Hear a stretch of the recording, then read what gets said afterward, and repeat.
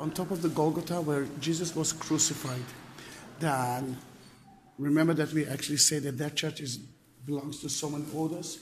Then we are in the Catholic area. You see the beautiful mosaics wall. And the most important one is the one that I'm pointing now. That is a mosaic wall of Jesus from the Crusader time. I mean, the Crusader did it. But that place been destroyed in 1808. It was burned down. Then everything that you see around it is new. But that one is the only evidence from the 12th century mosaic. We are at the 9th station of the cross when Jesus was nailed into the cross. Then let's go on. Usually I cannot walk here. Usually I cannot talk here. It's unbelievable. Then you can see Jesus nailing into the cross, and Mary Magdalene is near him. Why do you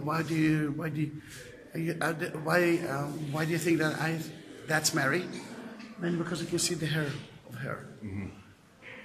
The other Mary, the mother, is standing near him. Then that's where he was nailed into the cross. But let's move to here. And the noise that you can hear is from the renovation of the church. Remember Mary with the spear in her hand? Mm-hmm. Here it is. Another station of the cross. She's not holding. I thought she was. Yeah. It's represented. Oh. Because Saint Simon told her it will be like a spear will enter to your heart. Right. Another station of the Via della Rosa.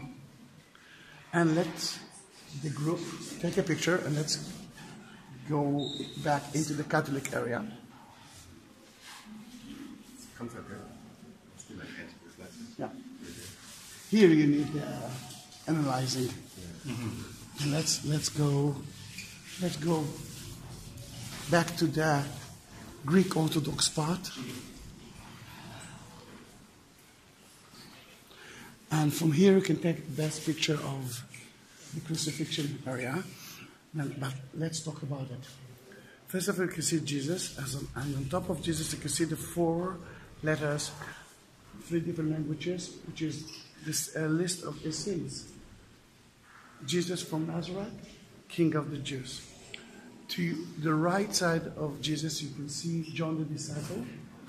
And John was very close to him a lot.